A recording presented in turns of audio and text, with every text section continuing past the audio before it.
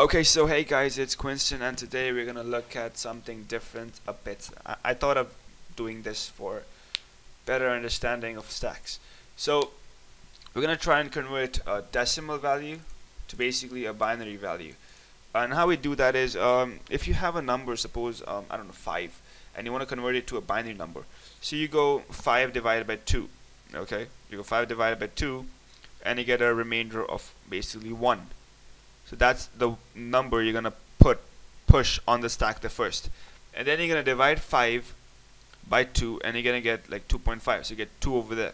You truncate the 0.5, and you get 2. Then you're gonna divide 2 by 2 again. Okay, so you get a I don't know. 2 by 2 is how much? 1. So 2 by 2 is 1, and the remainder is 0. So the remainder is 0. So you're gonna pop 0, the remainder, on the stack. So every time you're gonna do this, you're gonna pop the remainder or push the remainder on the stack. Okay, is that clear?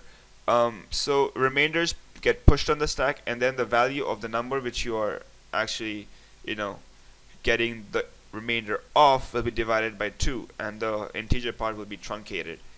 So remainder pushed on stack, and the numbers get divided by 2, and the integers get truncated, and then you pop the stack again.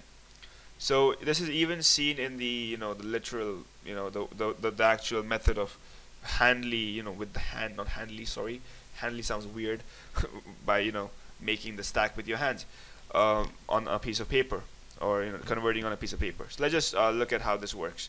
We're gonna go so first off, we need a few things. We need basically the scanner. We're gonna take input from the user, if you didn't mind.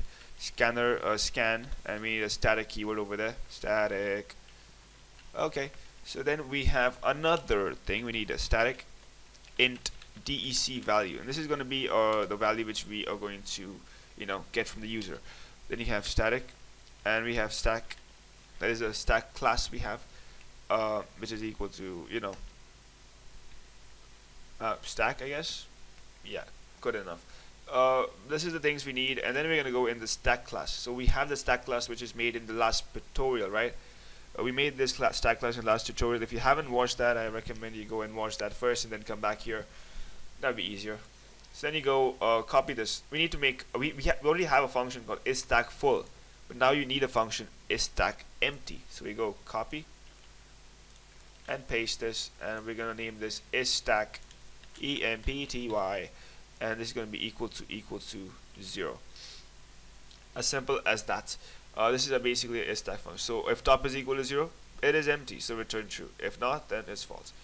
Or you can even do greater than equal to 0. Same thing anyway. No, wait, this is not the same thing. Sorry. Yeah, my bad.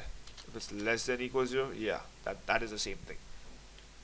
My brain just works differently sometimes. So you got this, and then you're gonna let's make an object for the scan, like initialize the object, or put it on the heap. The scan is equal to new scanner, and you have system.in. System.in just tells the the scanner function, that scanner class, that the input which are supposed to be given from the keyboard and not from any other file or something. Then you have the stack. So stack is equal to new stack, stack, and that's about it. And then you go take the values. So system.out.println, and you go enter a number and blah blah blah, and then you go scan equal to not scan, sorry, int, not int, we have that. What am I doing? dec value is equal to scan dot next int. So this is going to take the value from the user and put it in the dec value. Okay, and then you go basically while dec value is not equal to 0. What you're gonna do is basically whenever I just told you, like, about when you start the video, that we're gonna divide the value by 2 and replace it by that value, and we truncate the integer part, sorry, the decimal part. That is the 0.5, 0.1, whatever. So we go stack dot push, and what do we push? We push dec value %2. Why %2? because whenever you do this, we are already dividing by 2 and taking the remainder, right, and pushing on a stack. So do that, and then we go dec value dot, no, sorry, there's not going to be dot, obviously, is equal to dec value divided by 2. Simple enough. Yeah. So yeah, that's what we do, and that's just how we do it. DEC value equal to DEC value by 2, and yeah. So and when you need to, you know, get the value out, so when you pop the stuff, pop it, you go while, and we made that special function over here, is stack empty, copy, and we go stack dot push, and we take the inverse of this, basically the inverted. If stack is empty and you want the stack to not be empty, you go this, while stack is not empty, basically. Yeah, doesn't that make sense? While stack is not empty, you go what do you go? You go stack, no, we go system.out, sorry, system.out.print, Control V, and then you go stack dot pop, Prince of Persia. Yeah, whatever. So you go pop, and I think that's about it. Let's just run it and see. One more thing I need to check. Yeah, 30. So there's one more thing. Yeah, now let's run it and see what happens. You go 3. Oh yeah, it's 11. This doesn't look good. Maybe I should just copy this and paste it here. And the binary equivalent is, the binary value is, then you run it, and 33.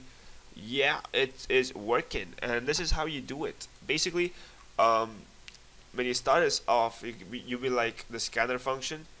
That is basically the scanner. Oh, I always confuse it. The scanner class, the scanner function. Oh god, what's wrong with me?